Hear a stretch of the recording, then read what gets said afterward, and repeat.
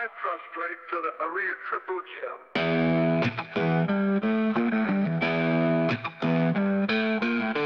Thus did I hear, one time the Bhagavan was dwelling on massive vultures, often in Rajagriha together with a great community of monks and a great community of bodhisattvas at that time. The Bhagavan was absorbed into concentration on the categories of phenomena called profound perception. Also at that time, the Bodhisattva Mahasattva Arya Avalokitesh got looked upon the very practice of the profound perfection of wisdom, and beheld those five aggregates also as empty of inherent nature. Then, through the power of Buddha, the venerable Shariputra said this to the Bodhisattva Mahasattva Arya Avalokiteshvara: how should any son of the lineage train who wishes to practice the activity of the profound perfection of wisdom?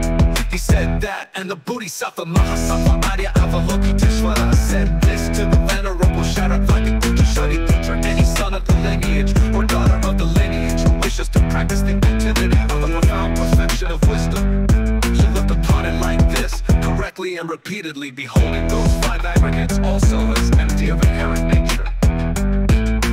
Form is empty, emptiness is form, emptiness is not other than form. Form is also not other than emptiness. In the same way, feeling, discrimination, compositional factors, and consciousness are empty. Shariputra, likewise, all phenomena are emptiness, without characteristic, unproduced, unceased, stainless, not without stain, not deficient, not fulfilled. Shariputra, therefore, in emptiness there is no form, no feeling, no discrimination, no compositional factors, no consciousness, no eye, no ear, no nose, no tongue, no body, no mind, no visual form, no sound, no odor, no taste, no object of touch, no phenomena. There is no I element, and so on up to and including no mind element and no mental consciousness element.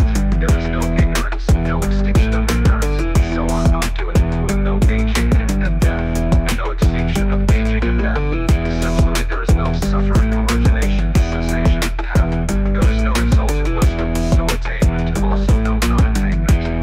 Shariputra, therefore, because there is no attainment, bodhisattvas rely on and dwell in the perfection of wisdom, the mind without obscuration and without fear, having completely passed beyond error and reached the end point of nirvana. All the Buddhas who dwell in the three times also manifested completely awakened to unsurpassable, perfect, complete enlightenment, reliance on the perfection of wisdom.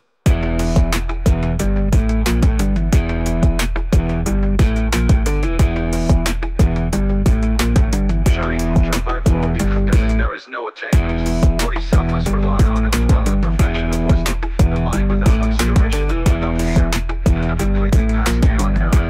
They reach the end point of nirvana. All the Buddhas who dwell in the three times also manifest like completely awakened to unsurpassable, perfect, complete enlightenment in reliance on the perfection of wisdom. Shariputra, therefore, because there is no attainment, bodhisattvas rely on and dwell in the perfection of wisdom, the mind without obscuration and without fear, having completely passed beyond error. They reach the end point of nirvana. All the Buddhas who dwell in the three times also manifested completely awakened to unsurpassable, perfect, complete enlightenment in reliance on the perfection of wisdom. Therefore, the mantra of the perfection of wisdom, the mantra of great knowledge, the unsurpassed mantra, the mantra equally unequal to a mantra that thoroughly pacifies all suffering, should be known as truth, since it is not false. The mantra of the perfection of wisdom is Tai, ata, gate, gate, paragate, parasamgate, bodhi soha. Tai, ata, gate, gate, paragate, parasamgate, bodhi soha. Tai, ata, gate, gate, paragate, parasamgate, bodhi soha. Shariputra, the Bodhisattva Mahasattva should train in the profound perfection of wisdom like that. Then the Bhagavan arose from the concentration and commended the Bodhisattva Mahasattva Arya Avalokiteshvara, saying, well said, son of the lineage. It's like that, it's like that. Once you practice the profound perfection of wisdom, just as you have indicated, even the Tathagatas rejoice.